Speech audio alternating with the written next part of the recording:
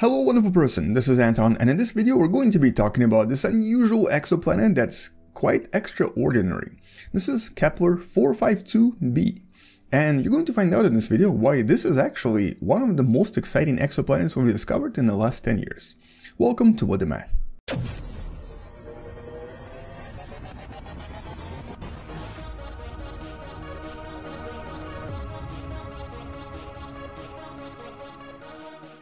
So this particular exoplanet is actually kind of far away from us, so don't get your hopes up about going here anytime soon.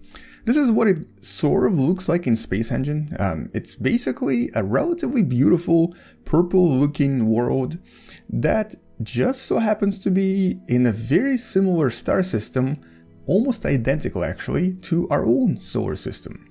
So let's talk a little bit more about where this exoplanet is located. And for this, we're going to be using the Universe Sandbox just so that we can actually see what's happening here.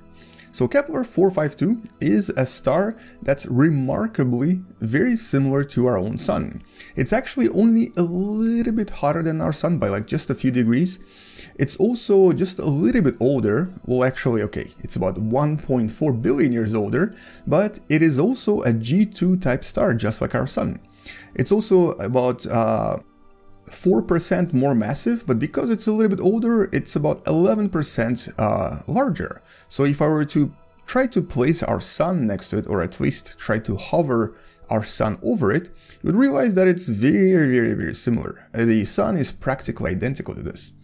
Now, at the same time, except for this similarity, there's another one. And the similarity is in this planet that we discovered a few years ago, but it was only confirmed in 2015.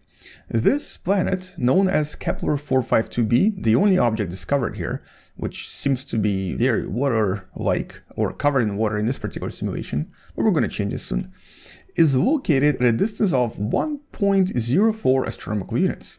That means that it's about 4% more far away than Earth is from the Sun. In other words, if I were to show you where the actual habitable zone is, it's basically very similar to where Earth is. So the location of this exoplanet is remarkably similar to where Earth is located. Now, these excitement or similarities don't end there. The other unusual thing about this object is that a single year here is only about 20 days longer than the year on Earth. And what's interesting is that the assumed temperature here is maybe just a little bit warmer than it is on Earth. So in other words, if I were to place Earth next to this, basically in orbit around this star, it would most likely be just a little bit hotter than usual, mostly because this particular star has actually increased in size due to its age. But overall though, the exoplanet Kepler 452b is basically, well, at least technically from a distance, looks like Earth 2.0. But, however, there is a slight problem. And the problem is in the way that this planet is. It's actually what's known as a super-Earth.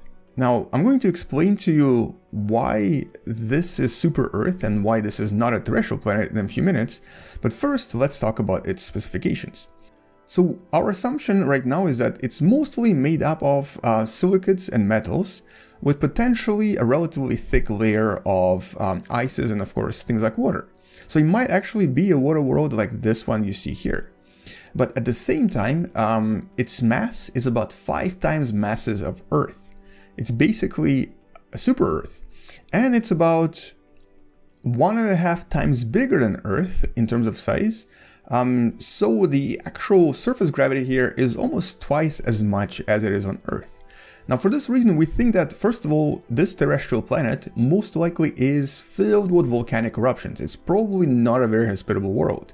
At the same time, except for the volcanic eruption part, it may also be relatively similar to Venus, especially if this planet experienced the same effect known as the runaway greenhouse effect that Venus has experienced, where basically all of the carbon escaped from the soil and from the actual deposits in the ground and entered the atmosphere. And this, of course, introduced tremendous greenhouse effects, raising the temperatures into like, well, practically 1,000 degrees Celsius.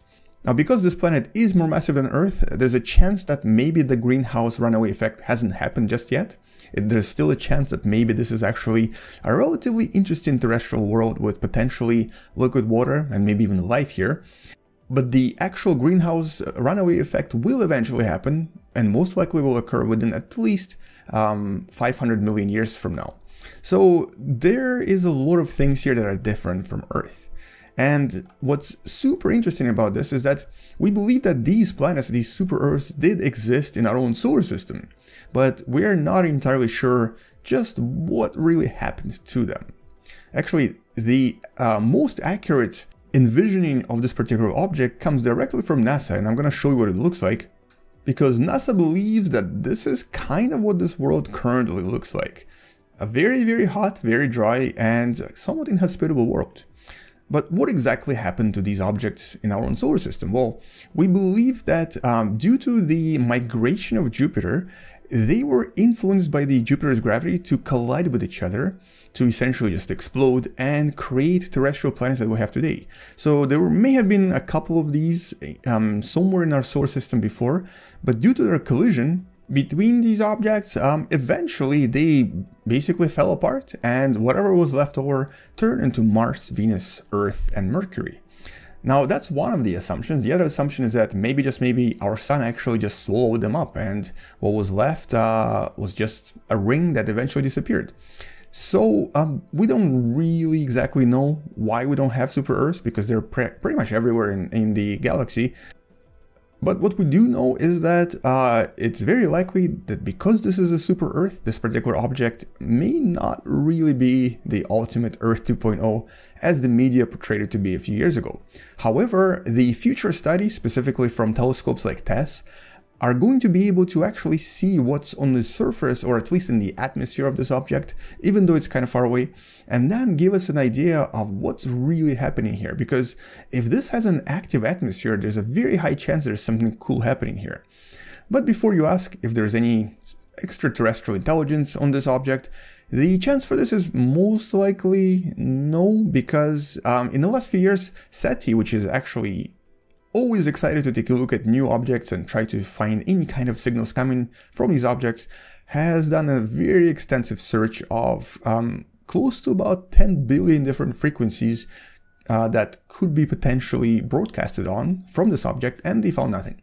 So if there is something, it's probably not broadcasting any radio signals, or at least hasn't been doing it for the past 1400 years, because this object is about 1400 light years away from us. Nevertheless though, this particular object is definitely one of the most curious and most interesting exoplanets we've discovered, because it's essentially the only object to date that orbits a very similar to our Sun star, and essentially in the same region of space as Earth. Like, how lucky is that? That's just very unusual. But at the same time, the planet itself is probably not really same as Earth at all. As a matter of fact, this once again shows us that Earth and the solar system that we live in is just plain weird. We are actually a very big exception to the rule of other exoplanets and other stars. Even stars like the G stars that our Sun is seem to have these super Earths, and they seem to be everywhere, but we don't have those planets in our own solar system.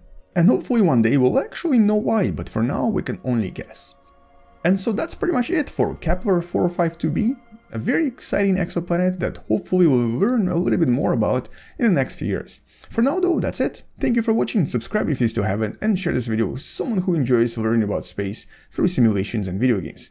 I'll see you guys tomorrow, come back tomorrow to learn something else, space out, and as always, bye bye.